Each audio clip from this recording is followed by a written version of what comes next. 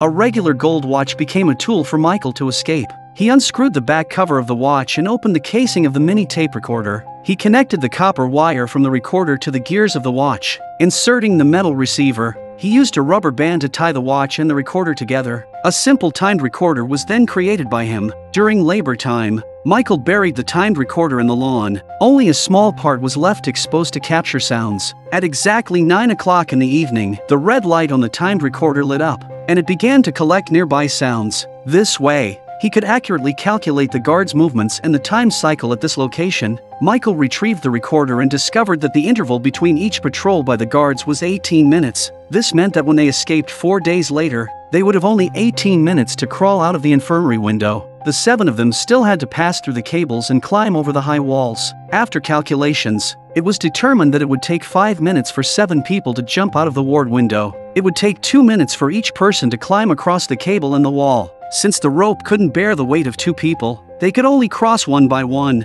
This meant that the 18 minutes would only be enough for 6 people to escape. To maintain stability, Michael only shared this plan with his brother. They had no choice but to kick one team member out. However, when they were discussing who to exclude, Benjamin, who was hiding in the corner, overheard their conversation. This news soon spread within the team. Each of them desired to escape and no one would voluntarily withdraw. Benjamin found Sucre and asked him to monitor Michael's every move. Teabag believed that D.B. Cooper was already old and escaping would be futile, so he threatened him to quit. John and Lincoln were looking for an opportunity to get rid of Teabag. Wily Teabag had already anticipated everything. Confidently, he informed the others. He had already revealed the entire plan to his henchmen. If he didn't make it safely out of the prison, he would expose everything. After hearing this, everyone remained silent. But John decided to teach him a lesson by bribing the guards. John obtained Teabag's phone records and found the address of Teabag's cousin. John ordered his men to tie up his cousin and release him after they safely escaped.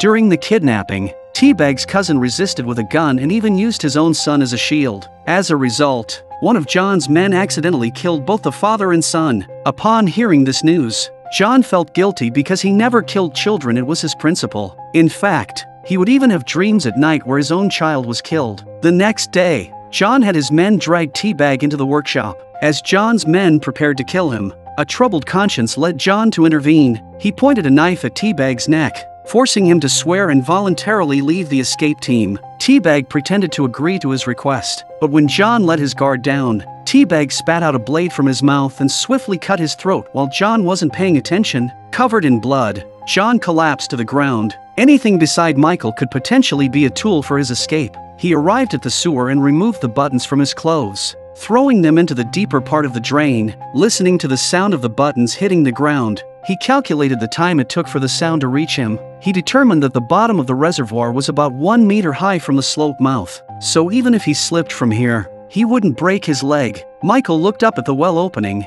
which was about 4 to 5 meters above him, and then glanced at the smooth walls around him. He thought it would be difficult to climb up from here, but this was the only way to escape, and he had to find a solution. After contemplating for a while, Michael looked at the semicircular drain at the bottom. He took out a plastic bag he had prepared in advance and filled it with clothes as padding. Then, he took out an 8-meter-long rope and securely tied the plastic bag to it. Finally, he stuffed the bag into the drain to block it. Next, all he needed to do was open the water valve and fill the reservoir with water. Michael intended to use the buoyancy of the water to lift himself up. To his surprise, when he opened the water valve, not a single drop of water came out.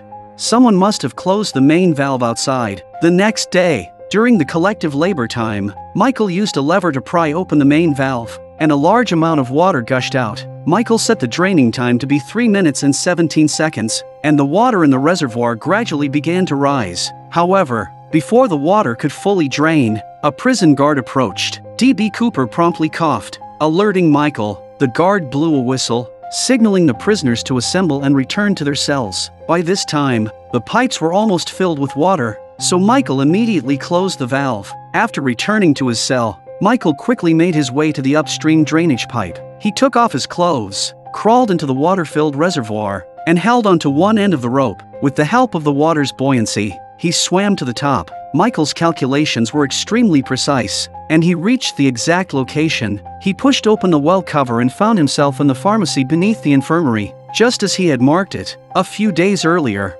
Michael had used chemical agents to corrode the sewer pipe under the infirmary. To avoid entering the wrong room, he had thrown a folded paper crane into the corroded iron plate using a mop. Michael tightened the rope and pulled hard. The drain at the bottom of the reservoir reopened, and the water level quickly dropped. Then he tied the rope to the well cover. Now, the escape route was fully open. Michael arrived at the corroded pipe and gently peeled off the iron plate. He could clearly see Sarah washing her hands. Ready to proceed, Michael followed the drainage ditch back to the lounge area, where they had just finished connecting the pipes. At that moment, Lincoln, who was keeping watch at the door, spotted a guard approaching. He quickly alerted everyone, but Michael hadn't made it up yet, and they couldn't let the guard notice someone missing. In order to buy time for everyone, Lincoln had no choice but to confront the guard. Other guards heard the commotion and rushed over to subdue Lincoln. Michael was pulled up by his fellow inmates. Feeling extremely happy, he thought tonight they could start the escape. However,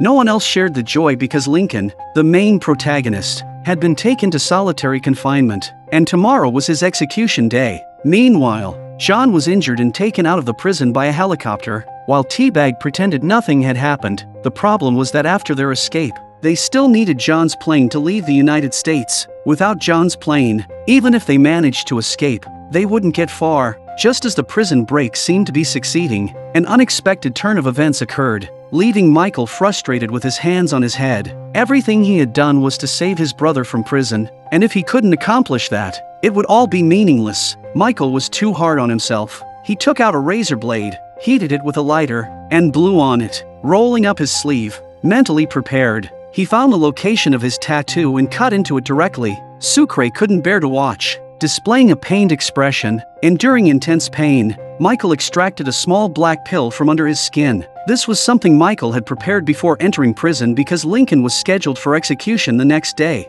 He wants to use this little pill to save Lincoln. Michael knows that only the priest can see Lincoln now, so he lies and says that this necklace is important to Lincoln. He asks the priest to pass the necklace to Lincoln, and the priest agrees to his request. When Lincoln gets the necklace, he knows that his brother will never give up on him. He carefully studies the necklace and opens its case, discovering a black pill inside. There is also a note that says to take it at 8 o'clock. At 4 o'clock in the afternoon, they are called out to work. They go to the break room, and Michael officially announces that they will leave at 9 o'clock sharp. Teabag looks confused and says that they will be taken back to prison at 5 o'clock. Michael takes down the plasterboard from the wall and touches the pipes with his hand. He swings the hammer a few times and smashes the pipe. Brad quickly arrives, and they all sit on the floor like a group of children who have made a mistake. Michael explains that he accidentally broke the pipe while working, and the whole room is flooded with water. If they don't fix it today, the plasterboard will get moldy. His companions express their unwillingness to work overtime.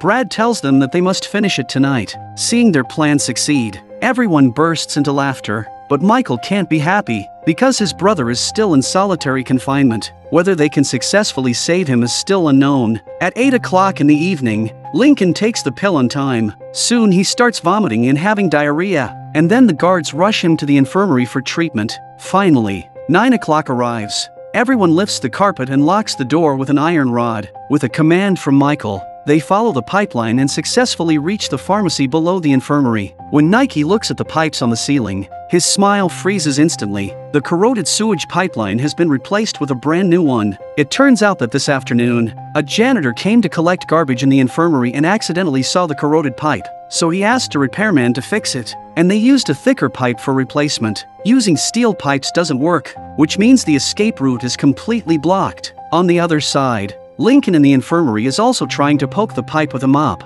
but to no avail. It seems that the last time the two brothers will meet is at the gallows tomorrow. To save a person with a rat, this idea is really far-fetched. Michael puts some snacks in his pocket, moves the sink aside, and with Sucre's cover, enters the escape tunnel. He opens the snacks and places them on the ground, quickly attracting a hungry rat, then captures it. Because the corroded sewage pipeline in the infirmary has been fixed, the only exit has been sealed off. The escape team has to return to their cells again. The next day, during rest time, Michael finds D.B. Cooper to seek some solutions from him. D.B. Cooper says that when he was young, there was a person sentenced to the electric chair. Later, because the fuse of the electric chair blew, the person lived another 3 weeks. Executing the electric chair again requires a series of complicated procedures, such as obtaining a new death warrant and death notification. Michael ignites hope once again. 3 weeks are enough for him to prepare for the next escape plan. So, Michael comes up with the idea of using rats to sabotage the circuits. He never expected that such a perfect plan would be ruined by a small thief. Previously, in order to get into the prison factory, Michael promised the hip-hop guy that if he retrieved his watch, he would let him into the prison factory. However, with too many members in the escape team, Michael rejected his inclusion, which left him resentful. Brad, unable to find any leverage against Michael, bribed the hip-hop guy with a hamburger. He made him his informant to spy on Michael. The hip-hop guy told Brad about what he heard regarding the electric chair and Lincoln.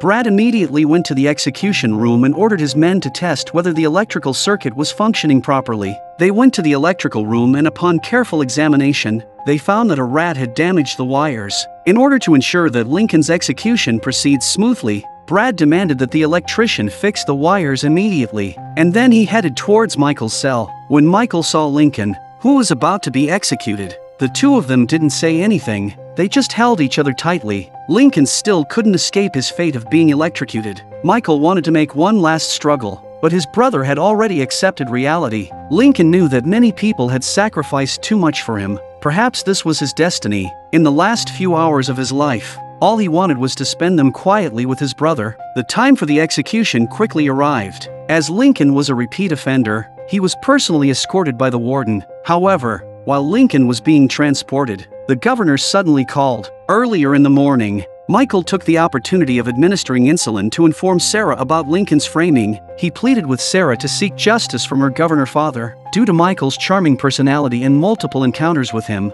Sarah developed feelings for him, so she sought out Veronica, the lawyer responsible for the case. She brought the evidence collected by the lawyer to her father. Just when everyone saw a glimmer of hope, the warden spoke up. It turned out that Lincoln had been framed by the vice president, and he was simply a scapegoat. The governor, concerned about his own political career, certainly wouldn't care about the life or death of a small individual.